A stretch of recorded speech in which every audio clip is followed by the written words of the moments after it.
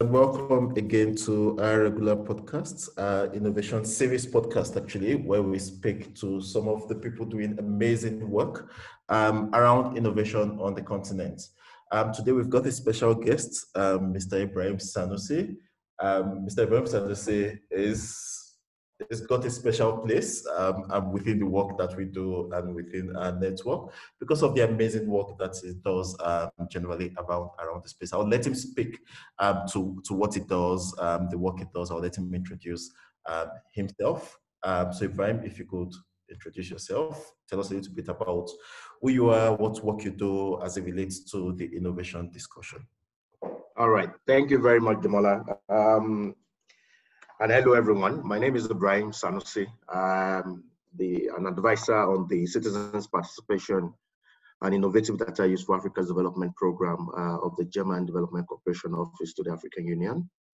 And my work revolves around three main things. The first is how we integrate and increase the engagement between the African innovation ecosystem and policy spaces like the African Union at the continental level. The second element is broadly around the intersections between technology and governance and how the African continent, of course, leverages the possibilities that technology provides in inclusive participation, in demanding for accountable and transparent governance, and also deepening democratic practice on the continent. And of course, the third broadly is around how do we get citizens to leverage their agency for improved governance on the continent. Great. And it's great that you're coming into this conversation with a little bit of the public side. So I'm going to start the conversation from there, actually. Almost every time you hear public officials speak, there's always a talk around young people need to innovate, young people need to innovate. And it feels like passing the buck.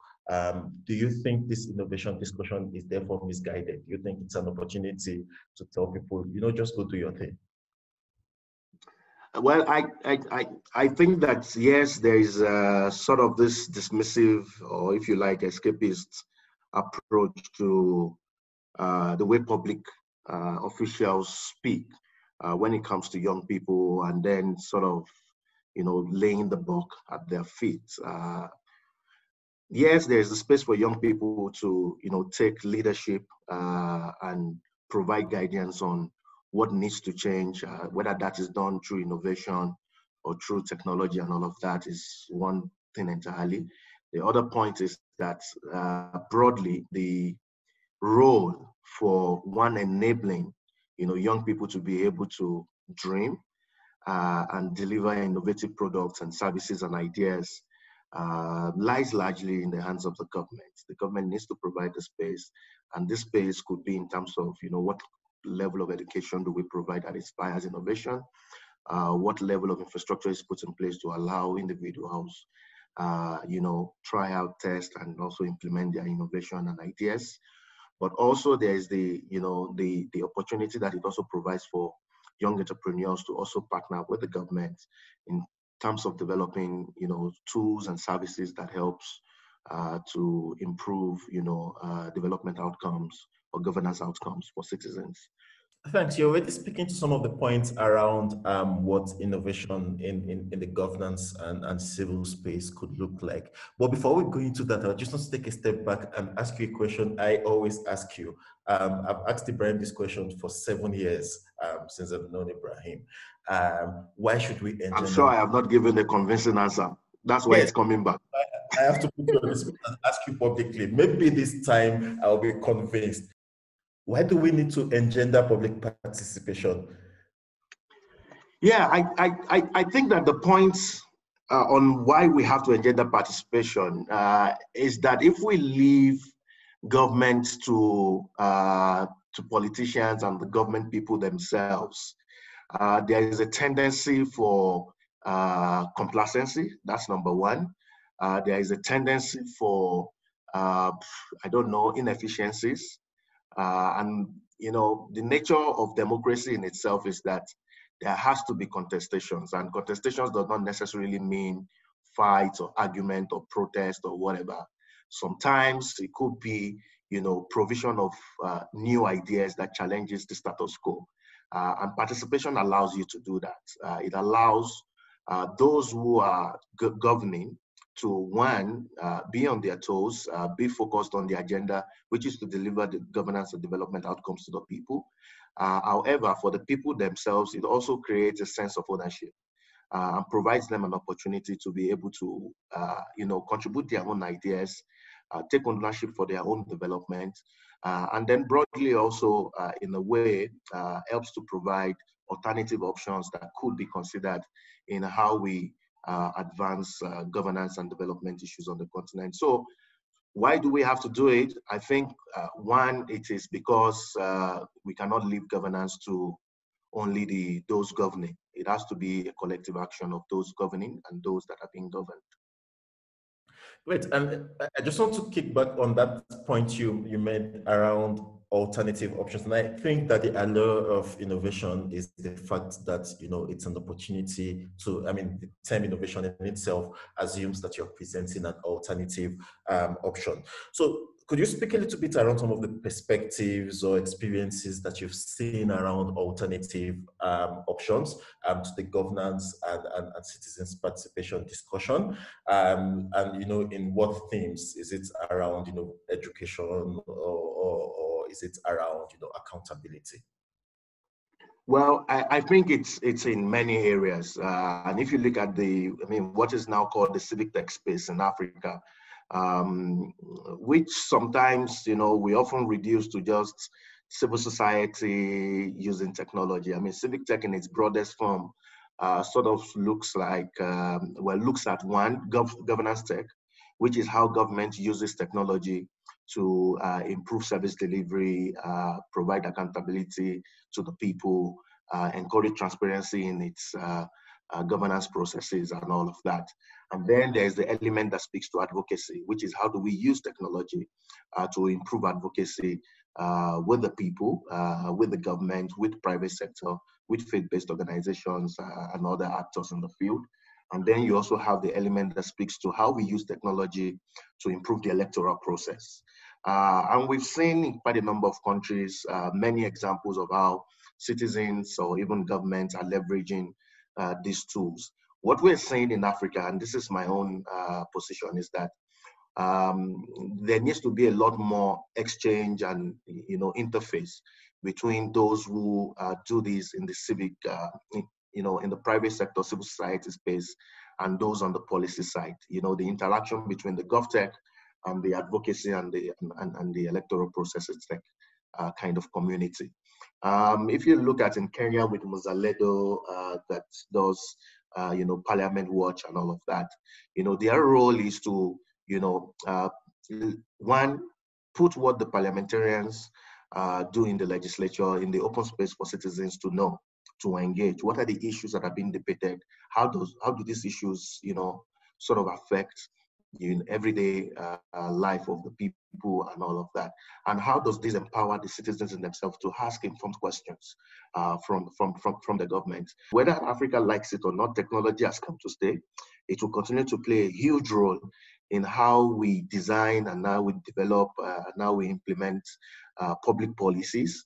And I think that we need to begin to use this in a way that also fosters inclusive participation and engagement across board, not just of those in the tech system or those in society, but also of women groups, of youth groups, and other vulnerable groups that we have out there. So for me, I would say that there are several examples. We can go on and on and on and on about it.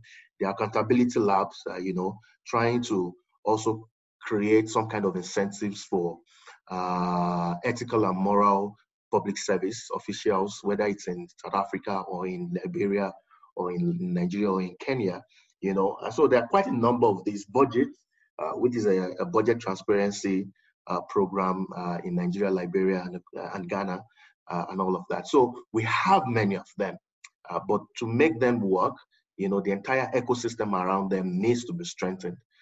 Yeah, great. And I like the final point around, need to strengthen the ecosystem.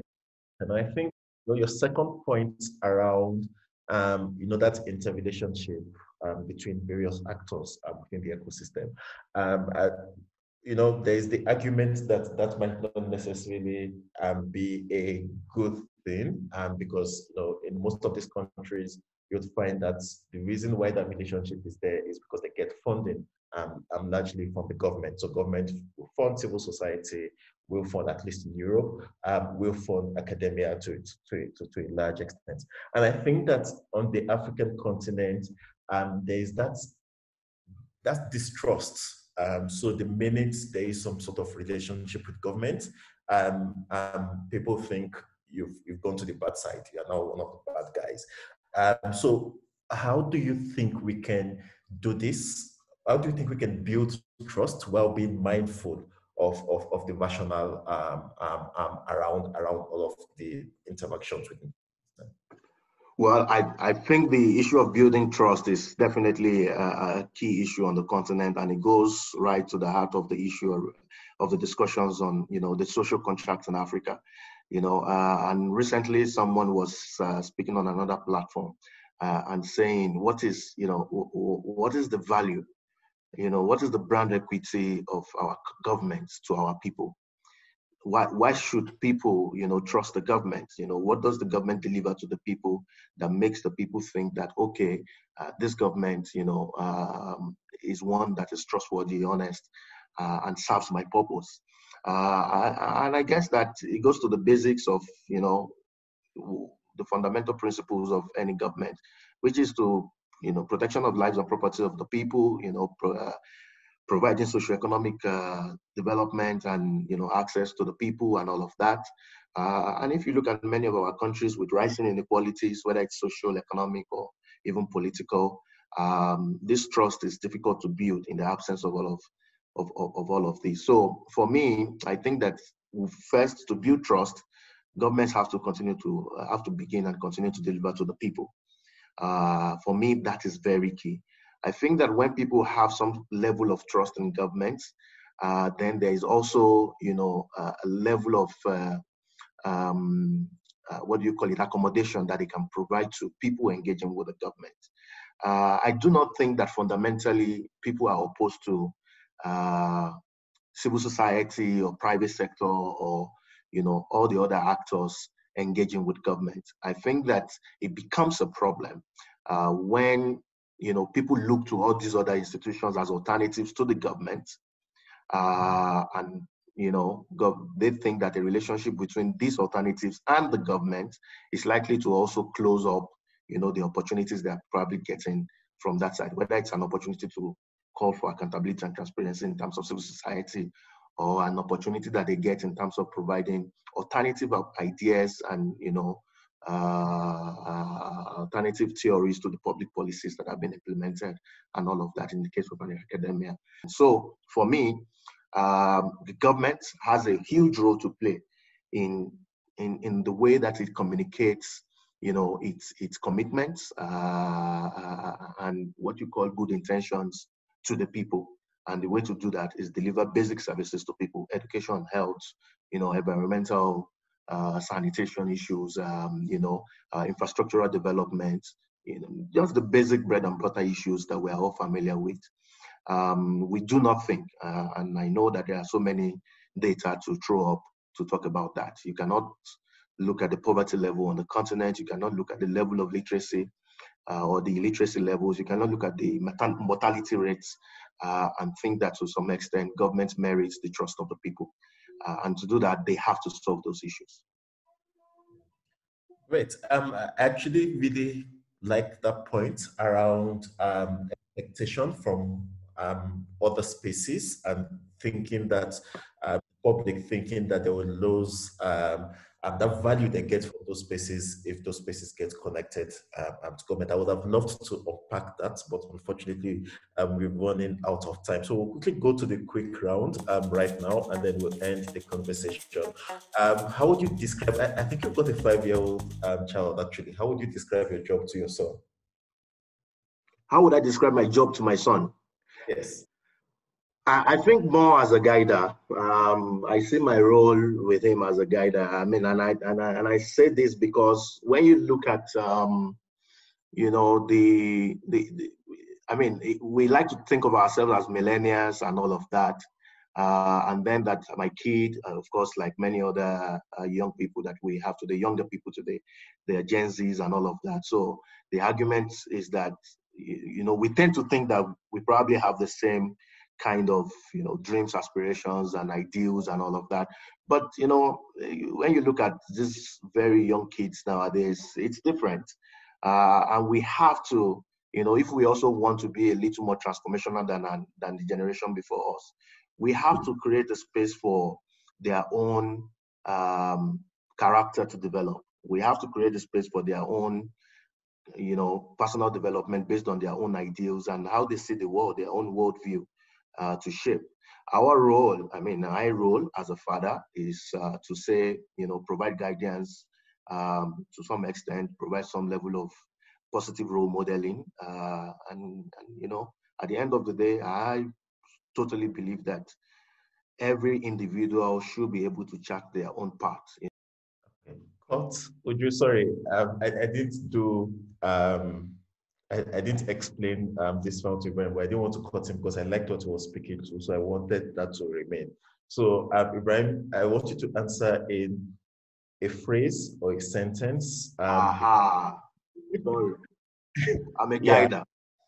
yeah, no, if your son comes to you to say, what do you do for a living? How would you describe your job to him? Oh, if my son says, what do I do for a living? Wow. In one sentence. In one sentence, making the government work for the people. I like that. What do you dislike about your job? What frustrates you about your job and the space you're in? Processes, bureaucracy, processes. And what do you love? What do I love? The ability to be able to impact on, issues that go to the heart of the people. Okay. And final question as we round up. I'm a young person sitting in, I don't know, any city in Africa. I am interested in the civic space. I don't know what to do. I've got some background around how to innovate. What would your advice be to me? Where should I look? Well, I think that the central point about innovation is solving problems. And I think that we often look at solving problems as something very massive. That what qualifies as a problem is something that is massive and affects thousands and millions of people. And so, if we do not do something like that, we feel like we're not doing enough. But my advice would be look at your immediate environment. What are the needs in that environment? What kind of innovation or methodologies are you able to introduce that helps to reduce the challenges that people face or the plights that people have to grapple with on a regular basis. For me, I think that problem solving is at the heart of innovation, and it should be the first go-to.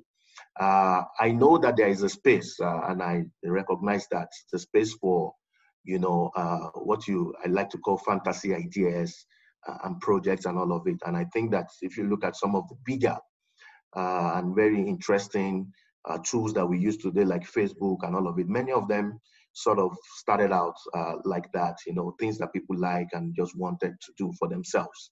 And it has now transformed into what has been useful tools for many years. And so there is a space for that as well. But for me, I would say in the context of Africa, where we have quite a number of challenges and grappling with what you call, developmental evolution and all of that,